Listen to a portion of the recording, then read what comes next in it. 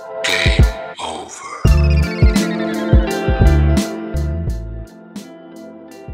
Hey everyone, what's up? This is Calmwalks. It's been a while, so here's a quick guide to the Razorback event. So this is an Invasions event, and this event is reflective on the global completion of faction invasions in Warframe.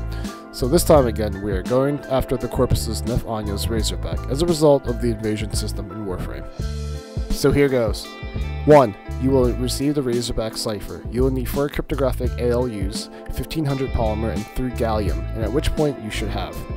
Number 2. To get the cryptographic ALUs, you can go to Neptune and the node Salacia, an Arcwing mission, and usually you can get enough to make at least 2 Razorback ciphers per run.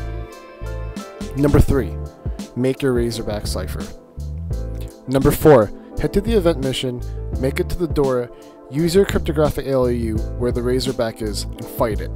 So the Razorback fight is quite simple. Number 1. Unlock the laser beams which hold the bursts. Let them jump down and kill them. Number 2. Hack them. 3. Let the burst ground pound a shock which will disable the Razorback's shield and in which you can damage to it. Rinse and repeat. So if you haven't already gotten the Gorgon Wraith yet, this is a perfect time to do so again. Hope this helps, guys. If you found this guide helpful, leave a like, sub, or comment, which will help me a lot.